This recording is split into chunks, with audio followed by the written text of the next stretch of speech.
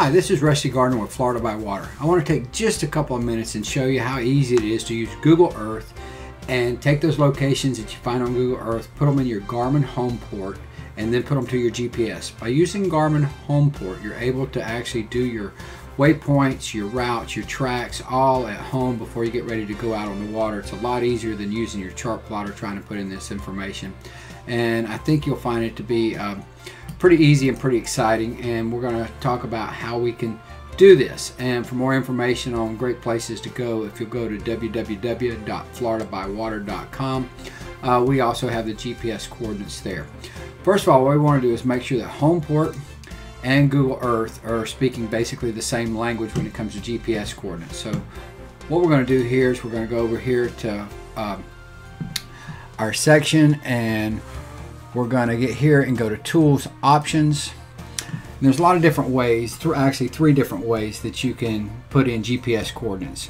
We want to make sure we're doing it the same on both. So first of all, we're going to do decimals and degrees right here. So we're doing the HDD, which is heading, decimal and degrees, and put that in. And we'll also choose WGS 84, which is the standard format in which charts are created in for the most part.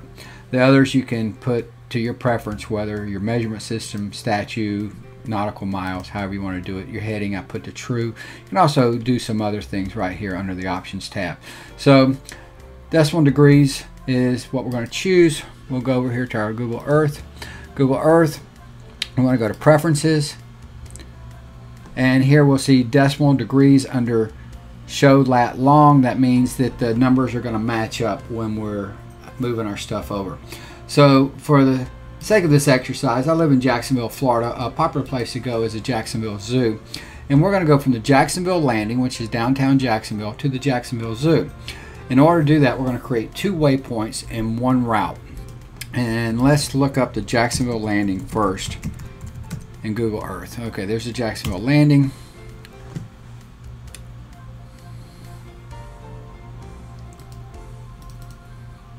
We'll zoom into that.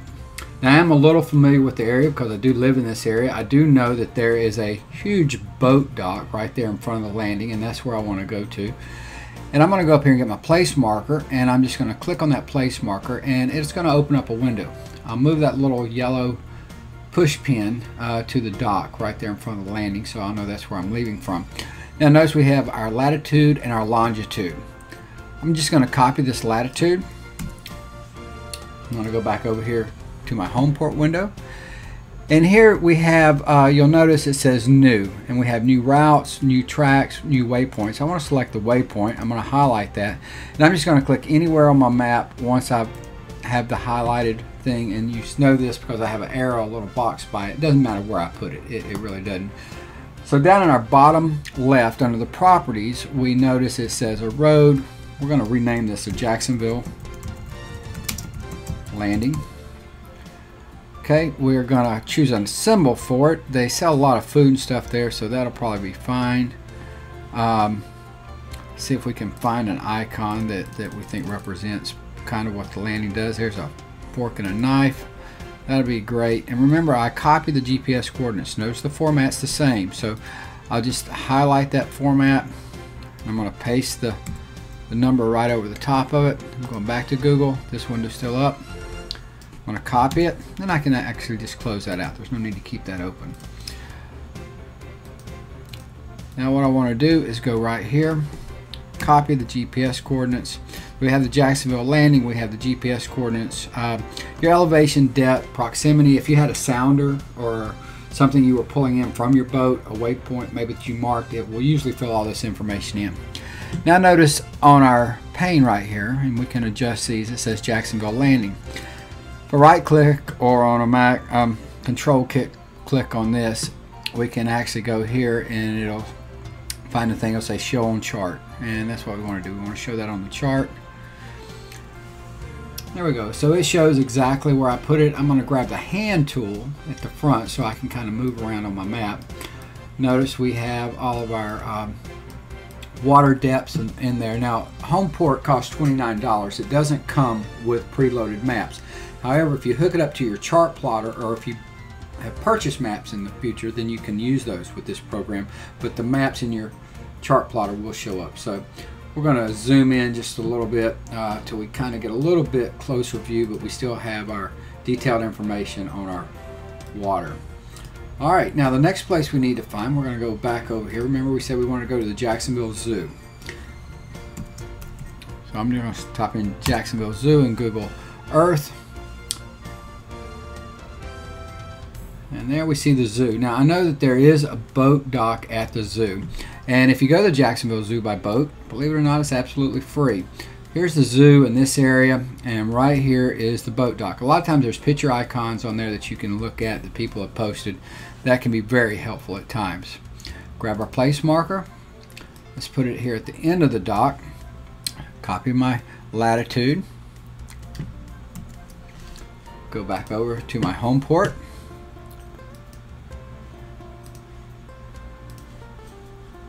Well, first let me go ahead and get my new waypoint. Remember, doesn't matter where I put it. Now we have a new one. We'll type JACK, Jacksonville Zoo. Let's find an icon, and I saw a nice little icon I thought would be perfect for the zoo. And let's put the panda bear. Perfect. We're going to copy over there. Go back to Google Earth. Get our longitude, back to HomePort, copy that information there.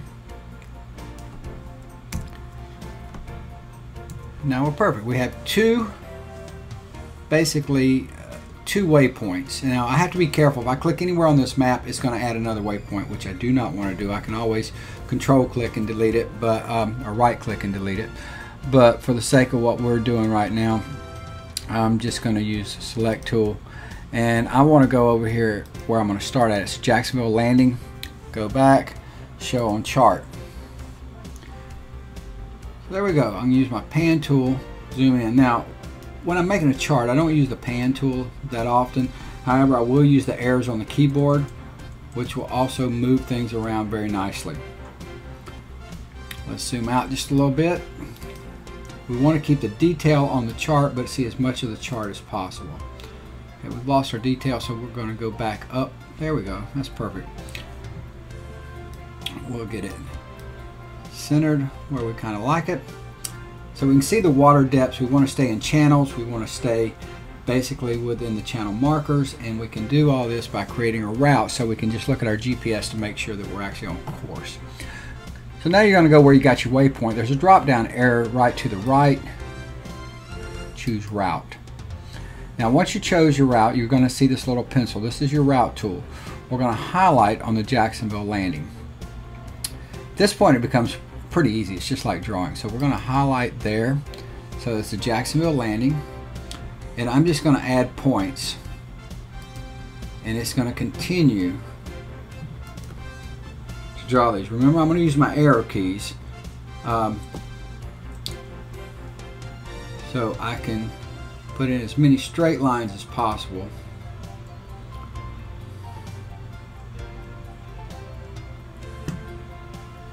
We want to go through our channel markers. Now this channel goes way over here. Now the channel's going to actually, notice how the channel's starting to come up at this point now.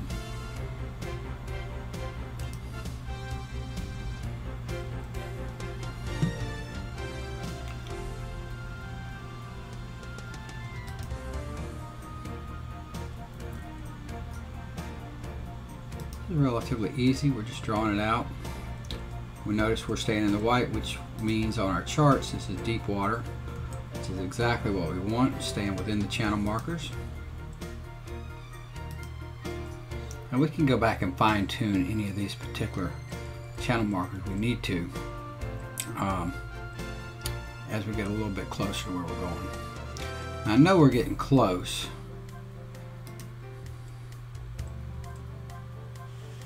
Zoom out a little bit and actually see where we are. And there's the Jacksonville Zoo over there. So we're going to actually want to turn right here. This will be the part where we actually want to see. We're going to continue on up in here, and this is where it gets a little more tricky because we don't have white water. So we're going to kind of look at the water depth. And if we go here, we're going to kind of hit our 4 feet and our 5 feet until we get to the Jacksonville Zoo, and we're just going to click right on this guy. And now we mash escape, and that takes us out of the chart tool at that point. Now, at this point, we want to go back and get our select tool. Now, you notice we have some things up here now. We have an insert if we need to insert a track, move a point, and I'll show you how to do that in just a second. But look, we have our track, or our, sorry, not our track, but we have a route. And on our route, it's going to actually give us the information that we need. We can go down here and look. Now, I've also set up a boat profile for mine, so I can look at the properties. I can actually look at the trip view, the time for each leg, how much gas I'm going to use. This has also got to be set up with our boat profile. I can show you how to do that real. We don't have water depths per se because we weren't measuring with our sounder at the time. But if I wanted to look at this completely, so see, we're starting it right here at Jacksonville Landing. We're ending at the Jacksonville Zoo, and here total time we're talking about 18 minutes. It's going to be 8.9 miles. This is great information. So these are some things we need to know. If we wanted to move a chart and just clean it up, and I always like to do this, I'll take my hand tool. I'll kind of go back. Sometimes I'll blow it up a little closer if I need more detail. I'm just trying to check, make sure my route is perfectly done, that I've stayed within the guidelines I wanted to, and wow, it looks great. This is kind of cool. If you take the Jacksonville the route, and we can hit playback. Notice it's actually going to do a little animation that will allow me to follow the route exactly, and as I switch through it, you can see how it moves basically upon my course. So that's it. I mean, I've got 2 waypoints, I got a route. At this point, the only thing that I would want to do is take and send it to my chart plotter, and there's a couple of different ways to do that. But we can export it. Now, I don't have a chart plotter hooked up, so it doesn't show, but we'll just go up there and we can see that we could export it to our chart plotter. We can also, the easiest way to do is send to, and we could send it if our chart plotter was shown up. It would show up actually on that list, and it will load those over. If you have an SD card, it'll put them on the SD card. You go to your chart plotter, your 440 or whatever you're using, manage maps, and you can replace it, add it, however you'd like to do it. Very simple, very easy to use. Always when you get through doing this kind of stuff, you all want to go through and make sure that you saved your information. You also want to make sure that you have checked it, and this is for reference. Always look to your conditions, keep your eyes open. If you're unsure of the area, sure about water depth, and you don't have the information you need, ask local people, follow another boat. There's a lot of things you can do. Hey, this will get you started. It's a lot of fun to play with. You can sit at home while you're not in the boat and plan out your boating adventure, so you'll have a great time.